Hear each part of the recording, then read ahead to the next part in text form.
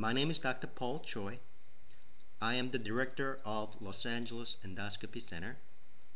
I am also a fellow member of American Gastroenterological Association. In this audio presentation, I'll be discussing fatty liver. Fatty liver refers to a group of conditions in which there is an excessive accumulation of fat in the liver. In fatty liver, fat accumulates in the liver cell despite absence of alcohol consumption.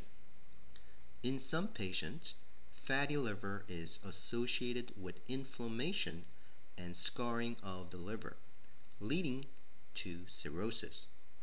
Fatty liver is a very common condition, affecting up to 20% of adult population. Obesity is the most common cause of fatty liver. In fact, up to 75% of obese individuals are found to have fatty liver. The majority of patients with fatty liver do not have any symptoms associated with the condition. In fact, fatty liver is most often diagnosed on a routine blood test in otherwise asymptomatic individual. In patients with fatty liver, there is a mild degree of elevation of liver enzyme called ALT and AST. The diagnosis of fatty liver requires imaging studies of the liver, such as ultrasound. To confirm the diagnosis of fatty liver, common causes that are also known to elevate the liver enzymes, including certain medications, viral hepatitis, autoimmune liver disease, and inherited liver disease need to be excluded. The most reliable means of diagnosing fatty liver is by performing a liver biopsy.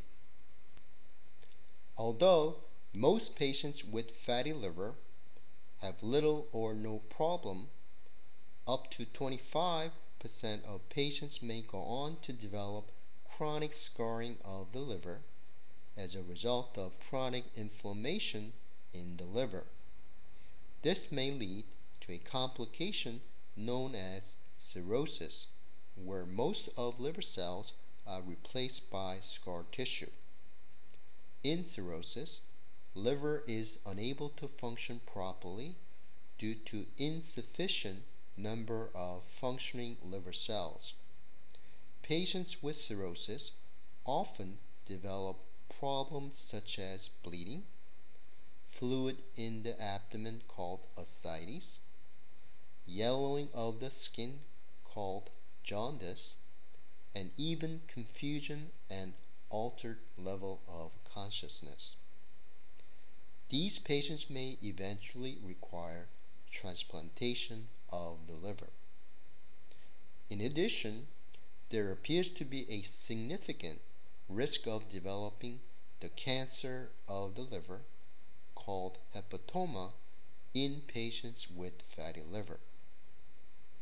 The treatment of fatty liver involves weight reduction, dietary modification, increase in physical activity and exercise, and avoidance of alcohol and unnecessary medications.